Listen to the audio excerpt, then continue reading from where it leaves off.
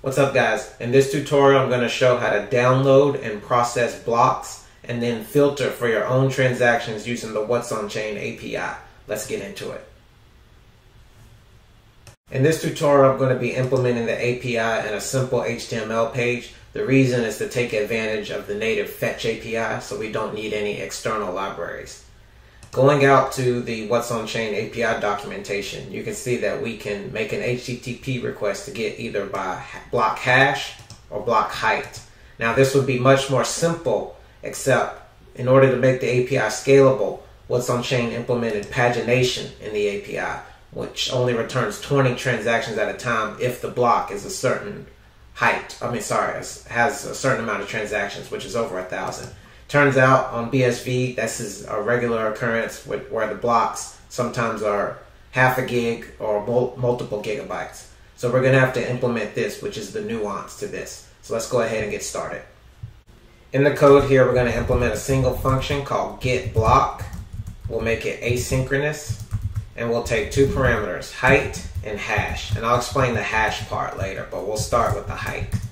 So here, we're going to want to make, if we supply the height, we're going to want to make a call to the height endpoint.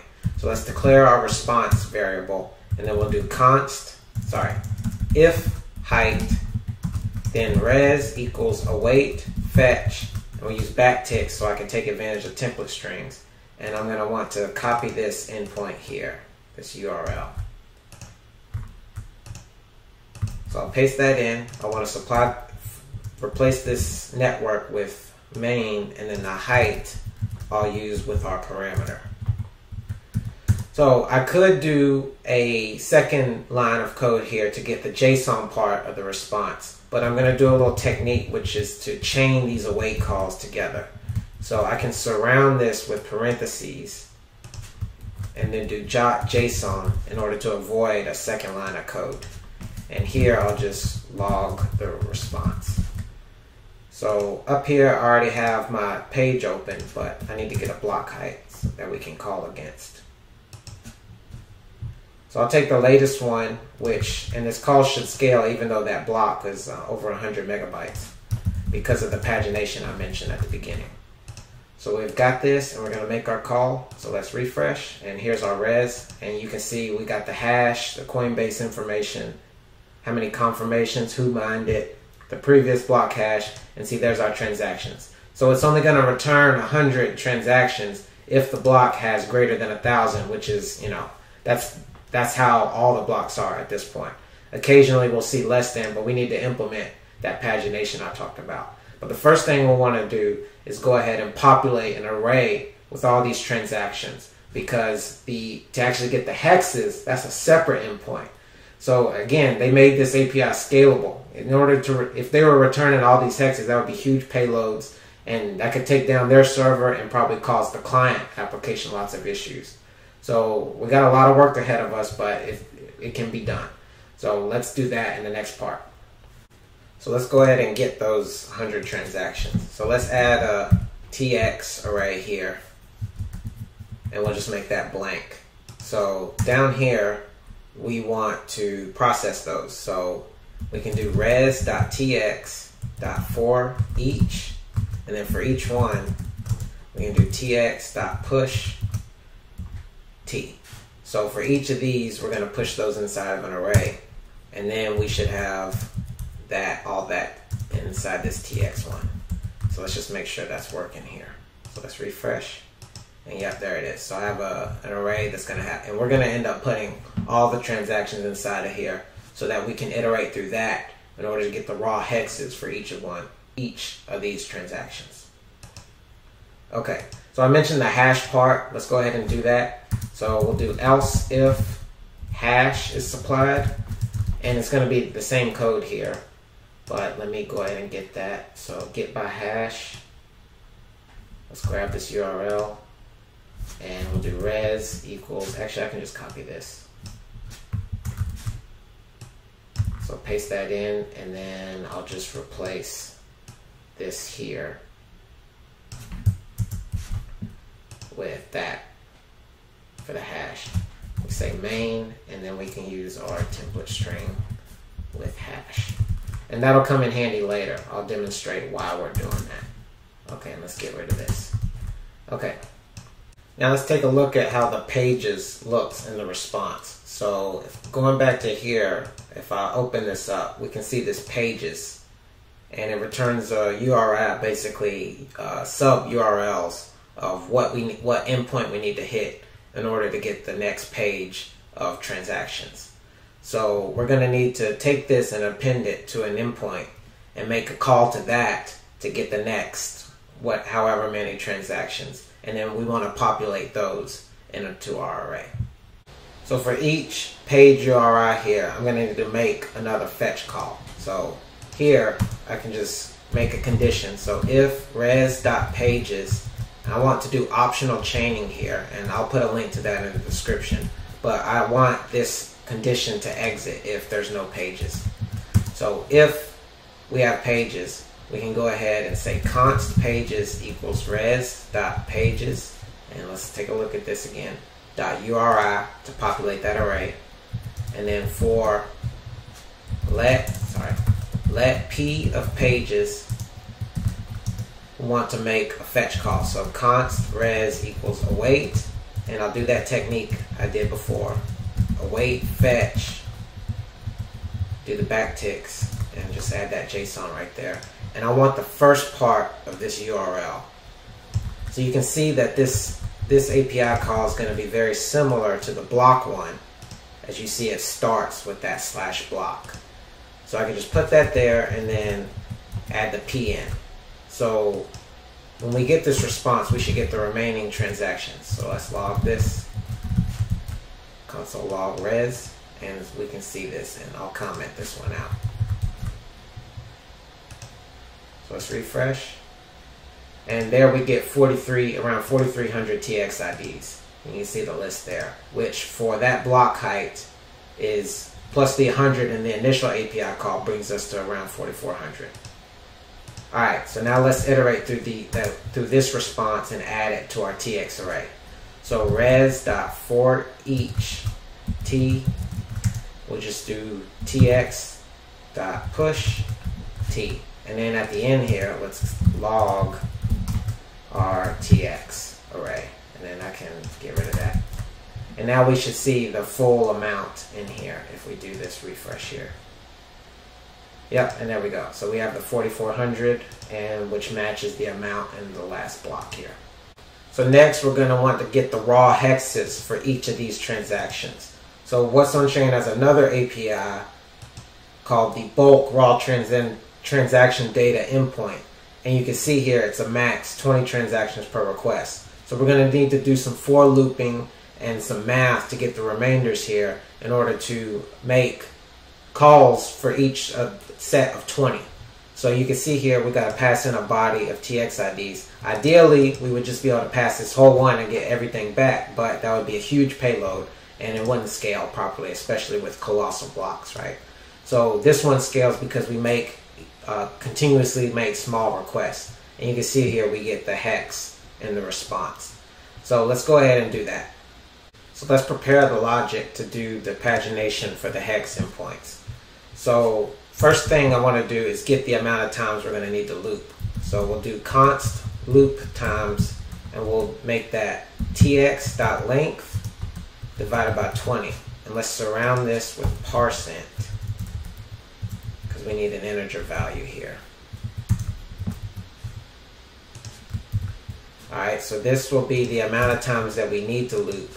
And then we want to get the remainder of the tx.length on 20. So we'll do the modulus function, and this will get how many transactions we need to get in our final call. So this loop times will give us the amount to get us the first however many divisible by 20, and then we'll need one last time to get the remainder.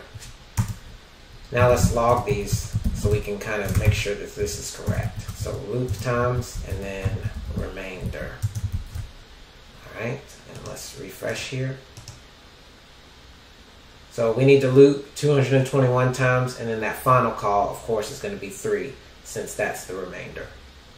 Now I want to add some more variables here. So I'm going to need one to count our transactions as we go. So I'll do let x, we'll just stay at 0, because I'm going to want to count the ones inside of this array. And then I want 2 arrays to stage. So I'll do temp, make that a blank array, and then tx object, which is going to be our final array that has the matching transaction hash with its hex. So the approach here is going to be to get 20 transactions at a time and stage them in this temp array, and then make a fetch post call to the hex endpoint to receive those back. So first, let's make a for loop to iterate the amount of loop times. So let I equals 0, I less than the loop times, and then increment that. So we're going to want to populate the first 20 into this temp one. So for let j equals 0, j less than 20, j plus plus, we'll populate this temp array here. So temp.push tx x. So that's going to be this one right here, and we want to increment that each time. So that way we get the first 20, then the next 20, then the next 20, and so on, right? So, and then the next part is we do the fetch call with this, because it'll break out of here once it gets the first 20. Let's implement the post request. So I want to do const res equals await fetch. And let's grab the endpoint from the docs here. I'll copy this, paste that in. We need to change this to main and then .json afterwards.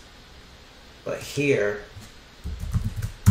we need to specify it's a post request, and then for the body we do json.stringify. This is the interesting thing in the fetch API. And inside of here I want to do tx temp, and then let's log this to the console. So per the docs, we want to specify the tx IDs, and we'll pass in that temp array here. So let's go ahead and run this. Let's refresh here, and we should start seeing these pop in. It might take a while, but yeah, there we go. So we see that we get our arrays here, and we're doing a plus. So you see it gave me a 404 because I gave it more than 40 for the subsequent call. So what I need to do here is clear out the temp. So if I do that now, this should work. And it's a little slow, but it does work. It does end up syncing, so you can see it's passing those now. So let me comment this so we can stop that. Let me uncomment this and run it again so we can take a look at the response here.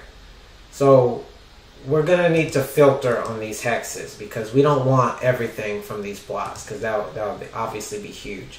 But we can do some filtering here, kind of like I did in another tutorial I did on this server sent events endpoint that WhatsOnChain has, where you can get notified of the hexes as they come in, but you only want to filter on the ones you care about, as opposed to getting the fire hose. So we can use a couple of strings here to compare against this hex to only process the ones we care about. So in this example, let's do a hex to string converter here, and let's do sensible transactions since that's the hot topic here. So I can take this hex string and I'm going to say, okay, only ones that contain this pattern am I going to put into my array. So let's go ahead and do that. So down here we can say res.forEach, since just to compare here, we can see what's going on. We get an object that contains the hex. So res.forEach t, and we'll process this if t.hex.includes that hex pattern, which is sensible contract transactions. We'll want to populate that tx obj with that. So we'll do, actually we'll just make an array here, txid t dot, let's confirm the field name, it is txid, .txid, and then hex t.hex. And then once we're done, let's log the tx.obj to confirm that we're getting what we want. And this should be building in size over time if that block actually has sensible transactions. So let's run this. So again, this will be kind of slow to process, but yeah, there weren't any in that one. Maybe this block doesn't have any. Okay, so there's one. So if I take this TXID here, oops, not the hex, and then we go to WhatsOnChain, remove the quotes, we can see, yes, this is definitely a sensible, because the scripts are pretty big, right? So you can see that it contains that in the script. So that's how we filter for our own, and it could be any pattern that you guys can think of. Alright, so that's going to populate our TXObj with the ones we care about. Next here, we need to get the remainder that our initial logic here will not populate. So we're going to need to implement a kind of a funky for loop here. So first, I'll clear the temp array since we'll use that for our staging again. And then we'll do for, let k, we'll set this to be equal to that tx array that has all of the transactions, -1 because the array indexing is off by 1. And while k is greater than tx.length minus the remainder. So we'll loop down to whatever the remainder is. And then k, we need to decrement it. So for each of these, we want to populate the temp array from the tx's one that we got initially. So temp.push txk. And then at the end of this, we should be able to see. So console log and confirm that we're actually getting those last few transactions. So to demonstrate, let's comment out this for loop here. And then let's come up here and refresh. So you can see we got the array, it's only 2. So this should be greater than equal to. Sorry about that. So we refresh and now we get the 3. And we can confirm that they are indeed the last 3 by checking this here. So you can see that these hashes match. So for each one, 377 and then B308. Alright. So next we'll want to we're going to want to make an identical fetch call for these last few transactions to get their hexes so we can do the same filtering. Now, this probably should be a function, but for brevity of this tutorial, it's already getting kind of long, I'll just re-implement the same logic and I'll just change this to be remainder res instead. And let's shift all this over. And we'll just rename this so we don't get the duplicates. And then at the end here, our tx.obj will have everything that was a sensible transaction inside of here. So let's prove that out. So after all this looping is done, yeah, so just confirming here. Alright, so let's refresh this. And yes, it'll take a while, but it will end up syncing. So it's processing these by 20 and checking, okay, do we have a sensible transaction? And we should see this array, this txobj, increase as it finds more sensible. And by the end, it'll just be everything that we found in the whole block, including that remainder. So lastly, I want to implement recursion. So in case we want to sync from a certain block height, that's the reason I implemented the hash, because the response is going to have a field called next block hash if there's more to process. So what we can do is just simply call this get block inside of itself, which is recursive. Don't supply a height, that way it hits this and gets the same response back, and we want to do the same logic. So, you know, obviously this wouldn't be used in production, but I'm going to move my txobj up here in an array. And I'm not going to make you guys sit through this logic, but so down here, instead of blanking that out, we'll just have it initially blank, and then as it processes, it will populate this. So at the end here, we can just say if res.next block hash, we can do await get block null and then res.next block hash.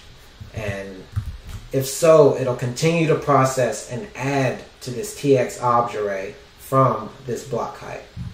So like I said, I'm not going to make you guys wait through that, but at the end you're going to have, from whatever block height, you're going to have all the transactions, only the ones that you care about based off this hex filtering technique. So I know this has been an issue for a lot of people lately due to some services being in flux, but this, it's not optimal because it is quite slow, but it is scalable because it only returns piecemeal transactions back to you. And this will process and sync to the current height. Yes, it'll take a while, but at least you will end up getting the transactions. Again, in the other tutorial I did on the service and events, if you combine the two, you don't necessarily need to be in sync with the blockchain if you're listening real time, because you're going to keep getting those transactions and you'll kind of be in sync anyways. Alright, so let me know of any feedback in the comments. I'm glad to be back doing these tutorials. Be on the lookout for more. See you guys in the next one. Bye.